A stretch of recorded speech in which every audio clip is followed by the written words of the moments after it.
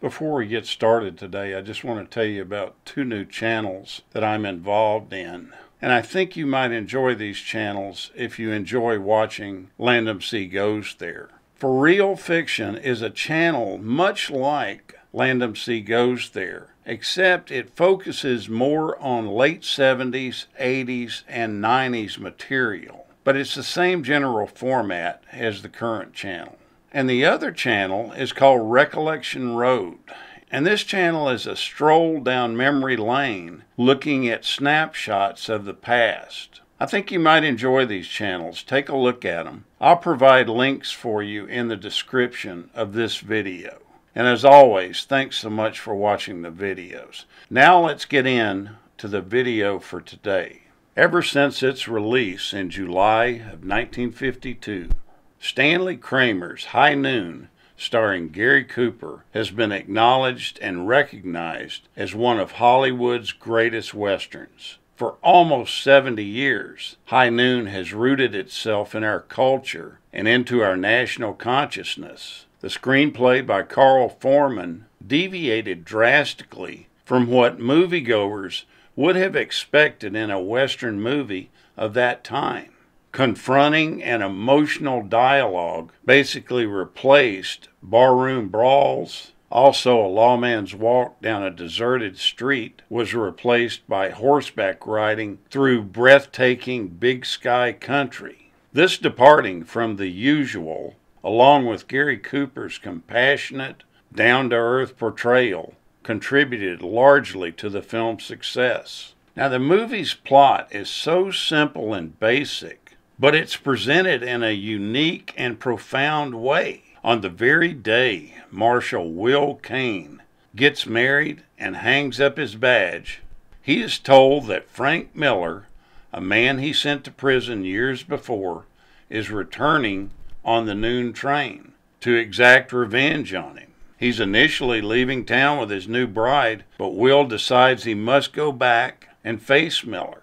When he seeks the help of the townspeople who he's been protecting for years, they all, except a drunk and a young boy, turn their backs on him. It appears Kane alone will have to face Miller and 3 of his gang members, all awaiting him at the station. It's interesting that the running time of the story closely parallels the running time of the film. The director, Fred Zinnemann, perfectly enhances this throughout the film with his frequent shots of clocks. This effect, time and time again, reminds not only the characters, but also the audience that the villain will be arriving on the noon train. The leading role of Marshal Will Kane was offered to Gregory Peck. He turned it down because he thought it was too similar to his role in The Gunfighter that he did just the year before. He would later admit, though, that it's probably one of the biggest mistakes of his career. Marlon Brando, Montgomery Clift, and Charlton Heston also declined the roles. After making 4 poorly received films in 1950 and in 1951, Gary Cooper was actually seeing his career begin to fade. He was in the middle of a lucrative deal with Warner Brothers that paid him $275,000 for a picture a year. But after his great run in the early 40s, he was being offered increasingly uninspiring roles. Now, Cooper knew a good part when he saw one, and he loved the High Noon script. His lawyer let Kramer know that he'd be willing to play the role for $100,000. Both Kramer and Foreman saw Cooper as a product of the old-time studio system, which they just disdained.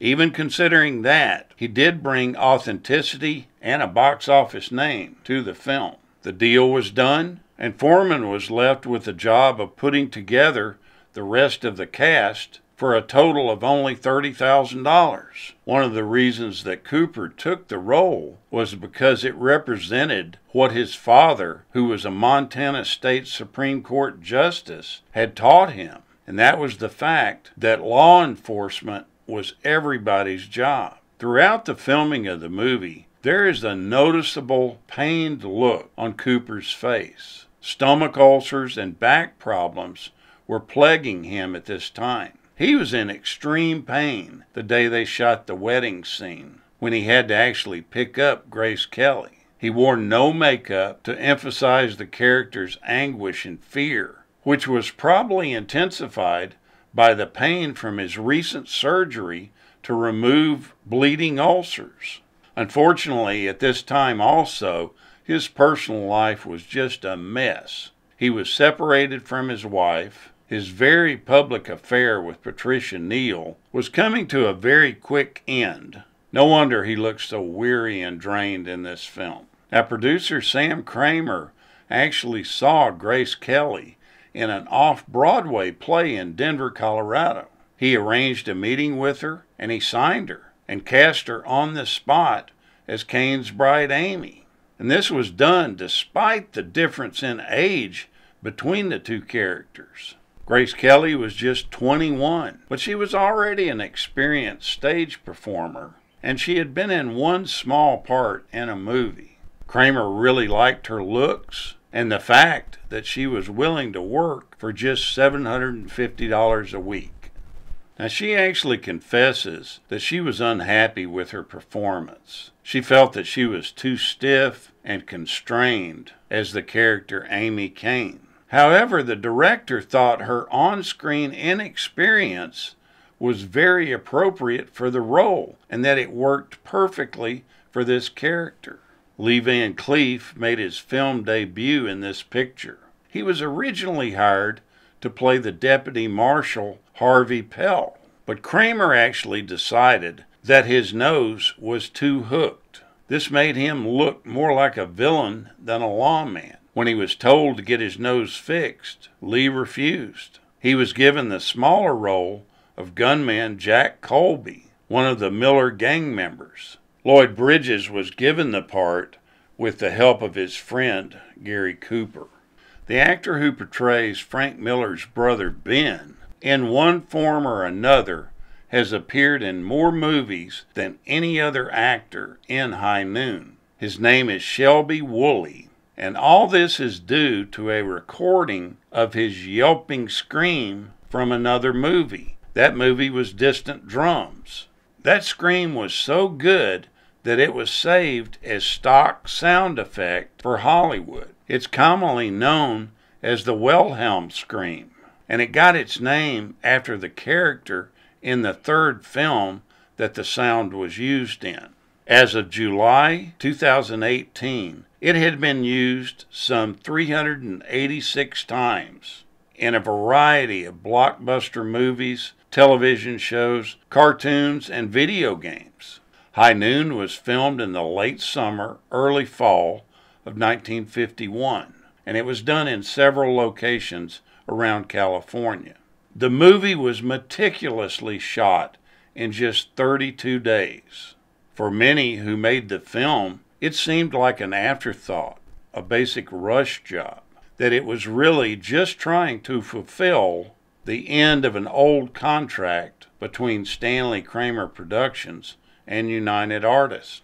The director's diligent planning enabled him to make 400 shots in only 4 weeks. He initially tried color, but didn't like the way the film looked after the first few scenes were filmed. They started over again in black and white, and as it turned out, the smoggy skies of Los Angeles appeared totally white in the black and white, providing a great contrast to Will Kane's black clothes. The number of close-ups that the director gave Grace Kelly supposedly infuriated co-star Katie Gerardo, and it actually prompted her to accuse him of being half in love with her. Now, John Wayne was originally offered the lead role in the film. He turned it down because he felt that Carl Foreman's screenplay was an obvious allegory against the McCarthy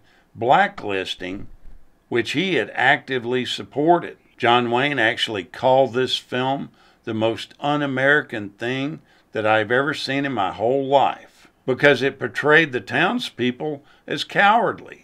6 years later, he would team up with director Howard Hawks to make Rio Bravo in response to this movie. This plot was similar to High Noon, but it was one where the sheriff never shows any fear or self-doubt. Howard Hawks said, "I made Rio Bravo because I didn't like High Noon. Neither did Duke Wayne." Gary Cooper would go on to win the Best Actor Oscar for his performance at the 25th Annual Academy Awards in March of 1953. Since he was working in Europe at the time, he asked his good friend John Wayne to accept the award on his behalf.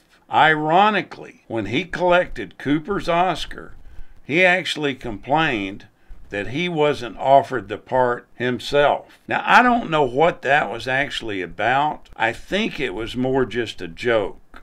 But who knows? Only John Wayne would really know the story. The influence and the impact of this motion picture is immeasurable. Just the title itself, High Noon, has been forever romanticized. It signifies that moment when a good individual must confront evil. Its plot and story as well has been either partially or completely redone countless times in film. If it's been a while since you saw this movie, take a look at it again. I think you'll really enjoy it. Thank you so much for watching, and we'll continue to chase the classics.